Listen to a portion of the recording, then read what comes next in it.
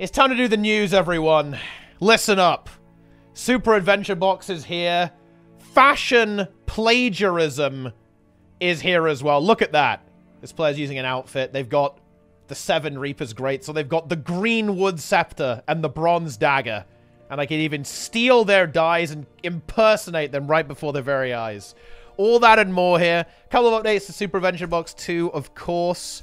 The test zone has not been expanded. No tribulation mode just yet. Looks like we're going to have to wait until next year. Or maybe even beyond that to get our fully completed World 3. You know, I'd honestly be more hyped for that than almost anything. Like, scrap the new expansion. Give me a Super Adventure Box themed expansion any day. Okay, that's what we really need, okay, I think. But look, you've got blue oozes, secret caves, new achievements, coin collecting adventure. Goodness me. Wow. Very exciting. We've got new decorations, all sorts of good stuff. Of course, we've got the cosmetic inspection that's been added into the game. And there's some pretty cool stuff there, actually, as well. If you mouse over a skin, you can actually see where it came from a lot of the time. Like, if it comes from... if you buy it on the gem store, or if it comes from a particular vendor, it will tell that. It doesn't work all the time. It doesn't know for everything. And I think some of that is because it's a little bit ambiguous on where exactly to get a skin. So I'd actually like to see them iterate that on the future. So if something can be purchased on the trading post, maybe it can figure out like the cheapest way that you can unlock and buy that skin. Because right now it is weird, right? Like loads of different items have the same skin, which could lead to some conflicts there in how that works, and maybe giving some kind of bad advice, like telling players to buy some like random level 37 green item or something to unlock a skin. But I don't know, there's some room for iteration there, I think, you know, in that regard. Oh, look, they even say they're going to do that. Look at that. Due to the number of weapon and armor skins in the vast world of Tyria, the source descriptions are a work in progress that will be completed over time. Well, there you have it then. We love to see that. Bit of a weird change here, actually, as well, is actually Jade Protocols got nerfed. They're fed up with you having boons in open world. You will have them no longer. So they will only activate every 30 seconds. Oh, sorry, every 90 seconds as opposed to every 30 seconds, which is actually a very big nerf to the boon uptime you're going to get from these. Which is quite an interesting change, actually. It looks like maybe they want these to be less impactful so that maybe players are more aware when they're getting boons from other players, because these were pretty broken. You could basically run around with permanent boons all the time, more or less, just by having this in combat, and you just get every boon in the game from having both those protocols, which was maybe a little silly and kind of prevented players from understanding what's going on with group play and like subgroups and boon application. So that might be it. Maybe just think it's OP. A little bit hard to say exactly. And another really interesting change, actually, was this. Hero's Choice chests will now appear in clickable pop-up UI chests instead of being manually obtained from a chest object in the world. I don't really know why they did this. It's actually... I mean, I don't know. I don't think it really matters either way. What's actually quite strange is that now you get the chest when you kill the Chak Garen. You don't have to loot the chest at the end, so you can actually fail Chak Garen and still get the Hero's Choice chest. Maybe they'll change that at some point in the future, but a little bit weird. Functionally, though, nothing has really changed, in my opinion. And then we've also got some bonus changes to World versus World. Like, these patches keep on coming, actually. And you can see there's a decent chunk of patch notes here, actually. With this, and basically what's happened is some changes to the defender's advantage, so it's easier to attack and capture objectives, and a couple of balance changes, kind of looking at toning down some builds in World vs. World in particular, kind of looking at support builds again, just turning down the sustain so that you have more damage. There was one nerf to kind of a very funny build, actually, the Holosmith build here, that we'll talk about in a moment, but I think the more impactful change, the most important stuff, is actually some of these systemic changes to attacking, in fact, which I'm a big fan of, actually, because I think the defensive advantage in the game is way too strong, especially when it comes to siege. You've got really fast runbacks with mounts and gliding. It's really hard to capture objectives. I think if there's a competent defense, it's really hard to actually take stuff, which is bad, right? Like, that encourages stagnation and just means that people don't bother to attack stuff, because it's very unfun, not very rewarding, and you're probably going to get completely owned if the enemy team is even remotely competent anyway. So their goal here is to prevent this. So first up, across all objectives, tiers, walls, and gates will now be rebuilt when 50% of their health has been restored. This is opposed to 10%, I believe, right now. So in other words, it's going to be much harder to immediately repair a wall as soon as it's broken. You're going to commit a lot more supply to do that, and it will just simply take longer, right? Like, you know, it's going to take longer to repair all the way back up to 50%. That's actually a big change. Something that could be very frustrating is that when you take a wall down, you can almost get baited into pushing through the wall, and then they repair it when half your Zerg is through, and then kind of cut your Zerg in half. It's going to be significantly harder to actually execute that now. I think, which is definitely a good thing because, like, again, this was something that was quite frustrating to deal with sometimes, especially if your opponents knew what they were doing, actually, which is a pretty good idea. And then the next thing they did is that capture boundaries have been resized in a whole bunch of maps. So, camps, the capture circle, right, has been shrunk down a fair bit, and also the garrison capture circles have been shrunk down as well, and also the stuff that keeps in EB. I think Stone Mist has also been reduced a little bit too, actually, I think. Did they say that? Where is that? Maybe they didn't say Stone Mist. I'm not sure, but maybe they did. Maybe I just can't read. Who knows? Regardless, that is not... Oh, yeah, there you go. Stonemas Castle. Boom. Basically, what they want to do here is make it harder to just kind of keep spamming in people and kind of poking into the circle and contesting it to stall the capture for as long as possible. I think this is particularly obvious in garrisons, actually. It's really hard to take garrison on, well, on any map, really, but certainly in Alpine Borderlands because it's just such an easily defensible location. Just keep running in and spamming off respawn. You can stall for an incredibly, almost indefinite amount of time where you slowly whittle your opponents down. So I actually do like these changes quite a lot, actually. These are pretty damn good, in my opinion. And the camps in particular can also be really tricky. The camps right next to the respawn are really annoying to take, actually, to be honest, because the capture circle is huge. And, of course, you could use golems to... basically go in a golem and just contest that camp infinitely, making it very difficult to kind of capture a camp in a small group if it's been heavily fortified, right? Because what you could do is you could just put a bunch of siege golems near a camp or even in the camp's capture circle, right? And then when someone comes to capture it, what you do is you just go in the golem, run around in circles, and you can stall the capture for ages and ages because they've got loads of health. They've fixed that. Siege golems no longer cause capture, will no longer provide capture progress or capture contribution in World vs. World. So you just can't do that at all in any way. You can't do that in camps. That's really good. In particular with the northern camps in World vs. World, I think this is really degenerate gameplay, to be honest. Not good. And again, just kind of prevented you from coming for like a little sneak attack and stealing a camp away that's been heavily fortified and is delivering supply to these objectives. So really nice change, like pretty tuned in change as well. Like they're kind of paying attention with that one too. Presence of the Keep and Guild objective aura bonus now provide plus 25 power, precision, toughness, and vitality instead of plus 100. Yeah, another nerf to defender's advantage, just straight up. That's a lot of lost stats. Like a lot of lost stats across an entire Zerg, right? So that's, you're going to notice that for sure. You really will. That will make a difference. I don't think the objective aura is super crazy. Obviously, it's just plus 100 stats, like using food, basically, on everyone, or like a really strong food. But yeah, a welcome change nonetheless. Like, you don't really need any more defender's advantage when you already have, you know, the positional advantage, the siege advantage, all that kind of stuff. So whatever. The Flame Ram's Iron Will skill now shares a cooldown between players. This is really funny. You could basically chain a massive AoE damage reduction by rotating players on a Flame Ram. You can't do that anymore. I think it doesn't really need to be explained why that probably wasn't a particularly, not particularly good idea, I would say in that regard. But yeah, some pretty cool changes, actually.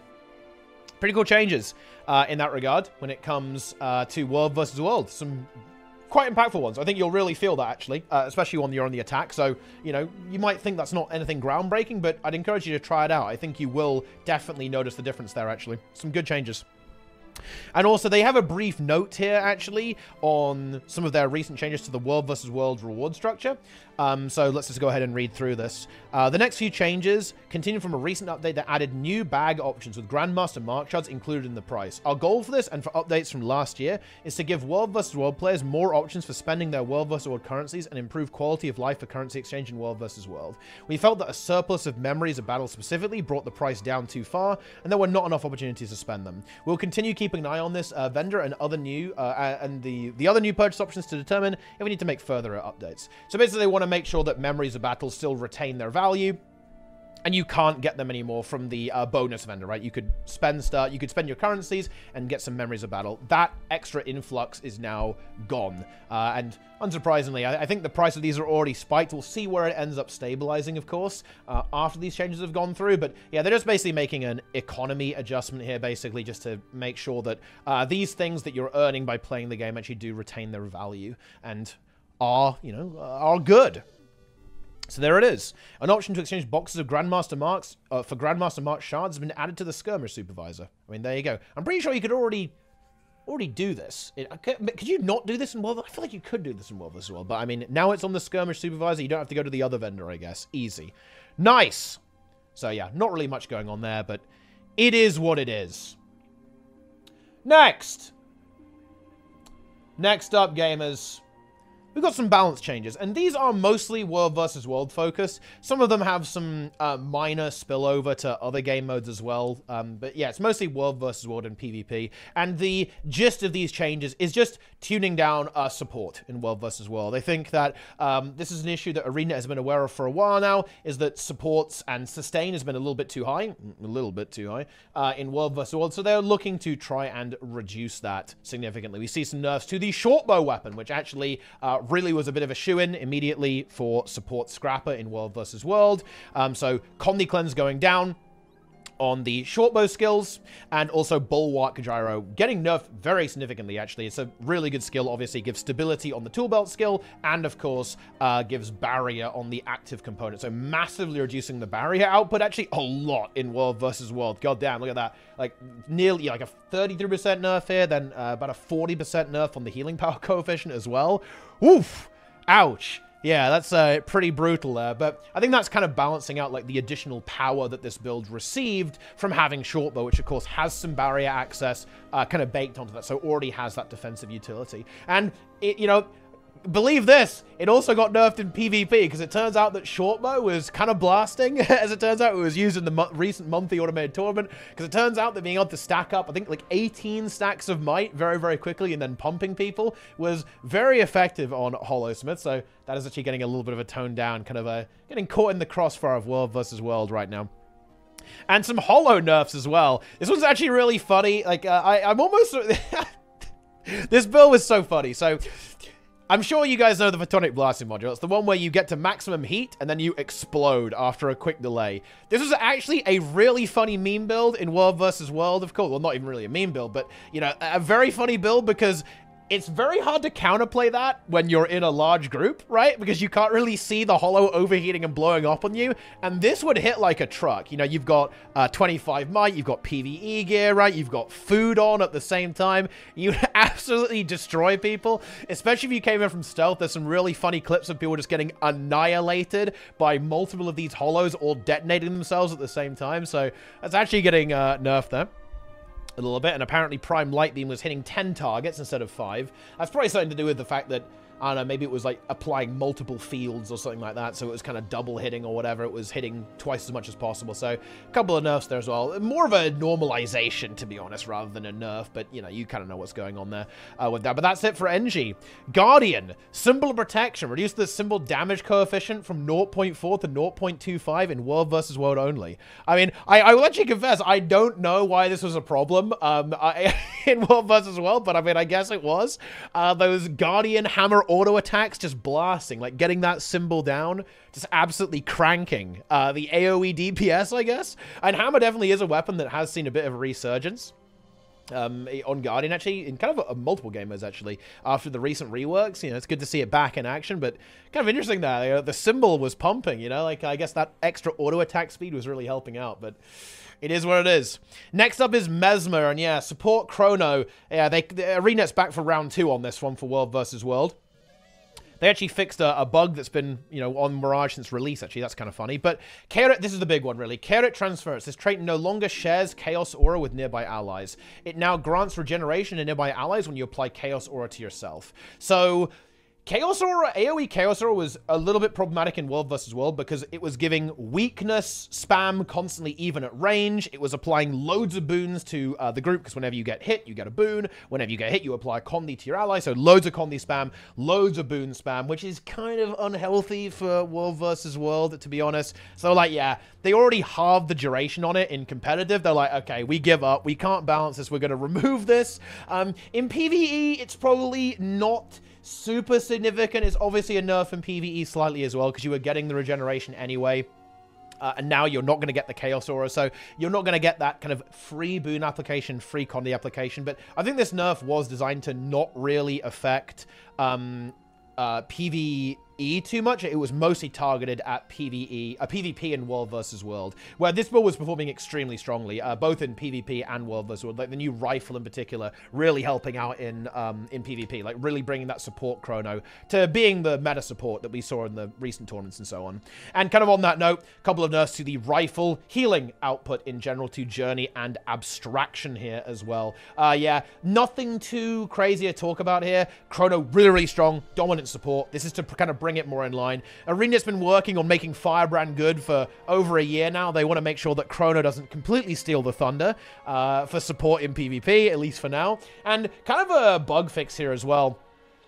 With Menda's Purity, although you could argue if this is an unintended bug fix or whatever, but Lesser Power Cleanse no longer triggers restorative mantras. What does this mean? Well, Menda's Purity says that whenever you use your heal skill, it also activated a free cleanse mantra charge, basically, right? And that was also activating restorative mantras, so you were essentially double dipping, right? Like if you had the heal mantra on and then you use your heal mantra charge, it would proc on the heal mantra, then it would also proc for that lesser power gun. So you're kind of double dipping essentially, and now you're not going to be able to do that. Like, was that unintentional, basically? Not exactly a bug, because if you think about it, well, you're using a mantra, so surely that would trigger the skill, which it kind of would. But obviously they don't want that happening, because obviously that's quite a strong interaction. I think Chrono's still going to be fine, right? You're still going to see it in World versus World. You're probably still going to see it in PvP, just a little bit more kind of in line with the other support builds that exist.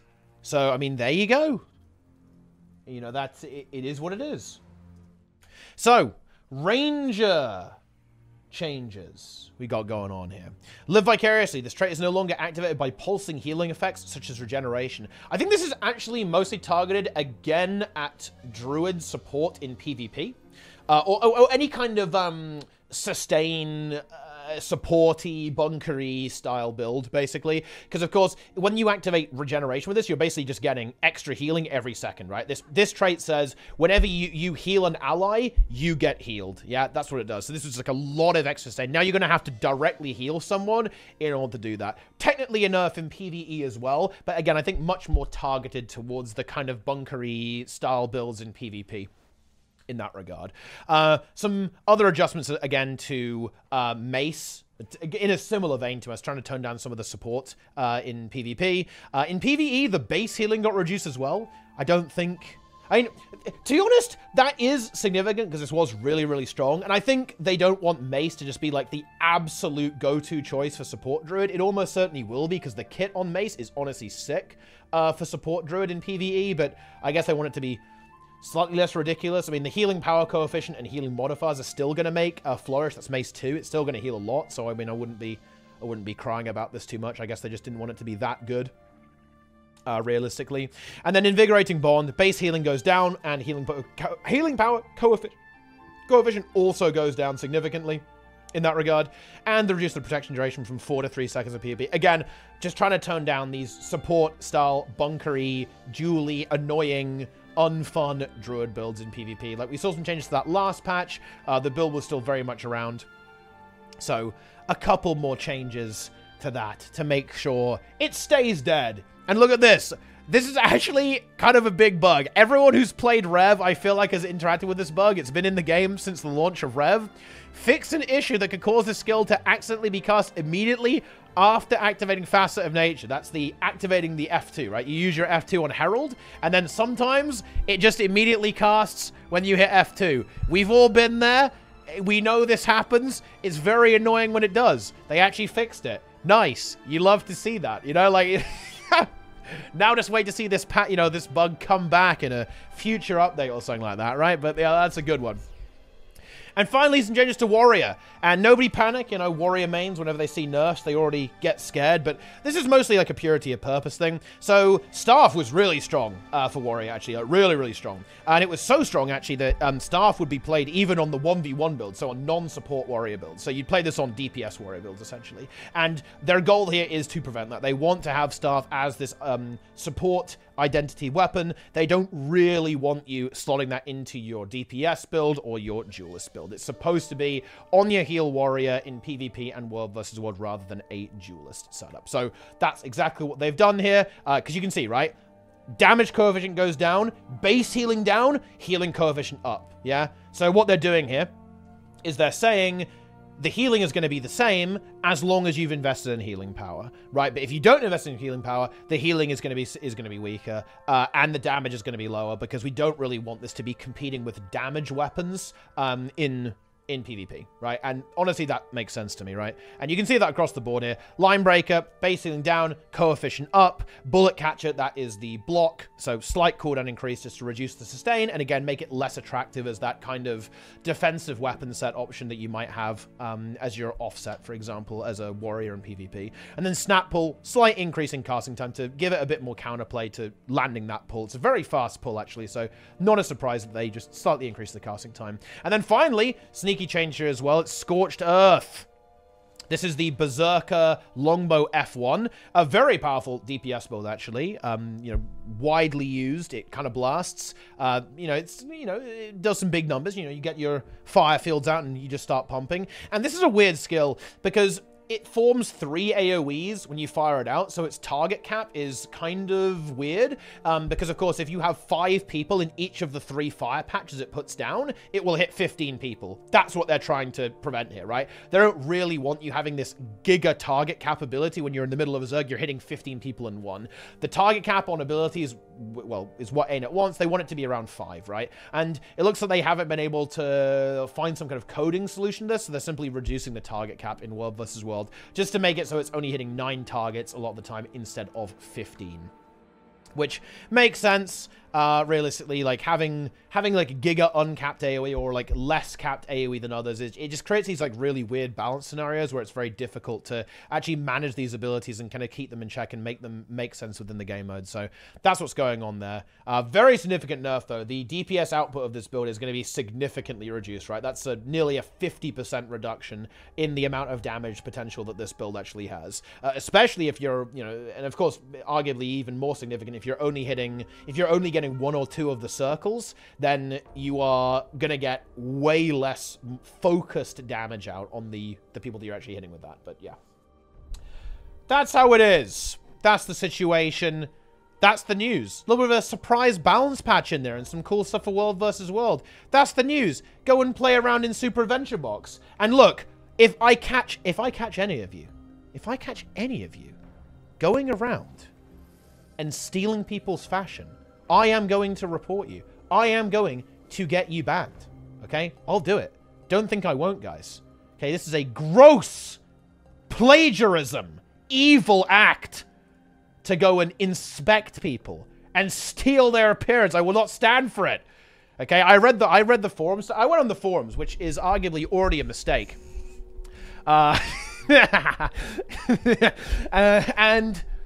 there were some people who were very unhappy there. Maybe I'll do a video talking about that. You know, maybe we'll read some lunatic forum posts. You know, that would be some good content, guys. But we are fashion gatekeepers here. Okay, we don't allow people to, you know, to do that stuff. We keep it under lock and key here. It would be nice if you could see infusions, because I'm pretty sure I can't see this guy's infusions, because he's got like the Kanaksai one, but I guess it doesn't even show up in the inspect window. But still, I can't see where he got that cool infusion. I'm going to have to actually talk to this player to find out, and I can't tolerate that. I only want to inspect people. I don't want to talk to any humans, okay, in my online video game. That is unacceptable. But anyway, that's the news. Hope you enjoyed it. Thanks for watching, gamers. Let me know what you think. Let me know your most insane take about the cosmetic inspection that's going on here. Like, comment, and subscribe. And I'll see you next time. Take it easy, gamers. I'm out of here. Boom.